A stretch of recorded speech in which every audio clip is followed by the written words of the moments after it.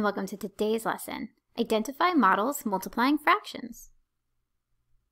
In this lesson, we're going to learn how to take this picture and put it into problem form.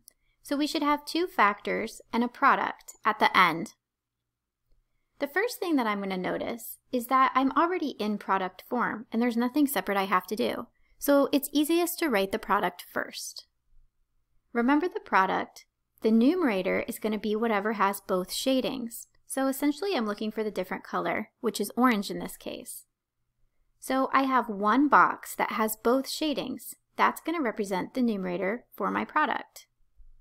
Next, I'm going to look at the total number of boxes shown in this image.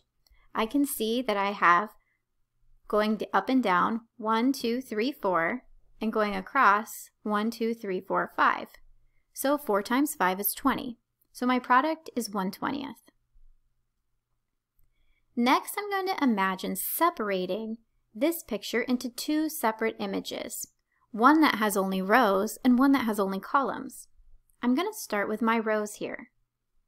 So I'm going to start by counting, going left to right, how many rows are there?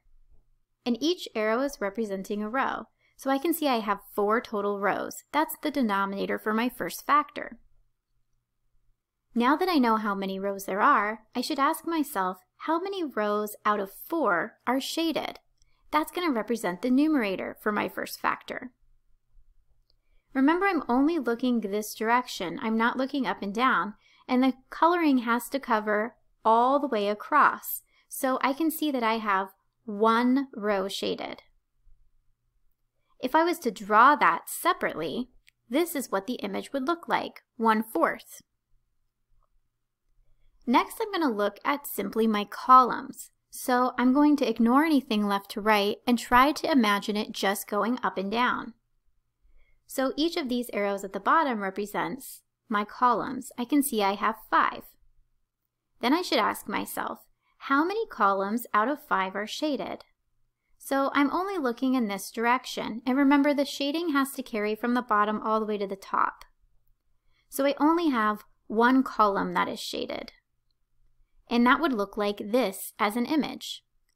Now that I've separated it into 2 images and I can see the product, I can write out the entire equation, which is 1/4 times 1/5 equals 1/20. Let's try another one.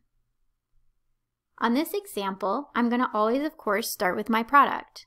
So I can see that I have 6 boxes that have 2 shadings. Remember, we're looking for something with 2 shadings. For going up and down here and across, that's going to tell me my total boxes shown. So going up and down, I have 5 sections, and going across, I have 3. 5 times 3 is 15. Now I'm ready to start thinking about what 2 separate images combined to make this one.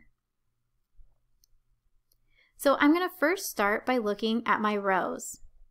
So going across, I have a total of 5 arrows, which means I have 5 rows. That represents the denominator.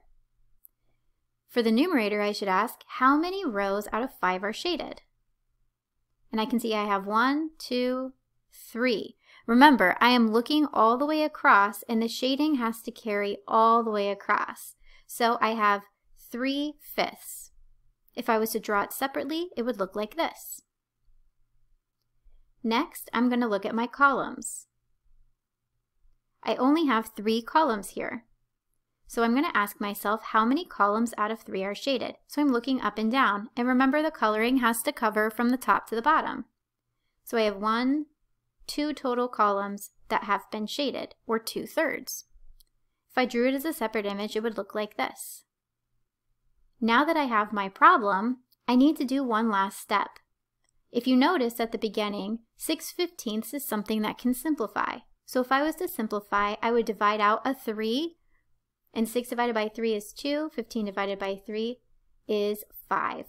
So this problem is 3/5 times 2/3 equals 6/15, which simplifies to 2/5.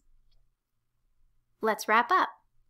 For writing a problem from a model, you'll start by writing the product or the answer for the problem. Next, write the first factor by looking only at rows or horizontally.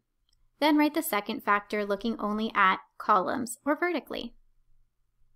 That wraps up our lesson. Thanks so much for tuning in. Feel free to click to subscribe for this and other videos. Until next time!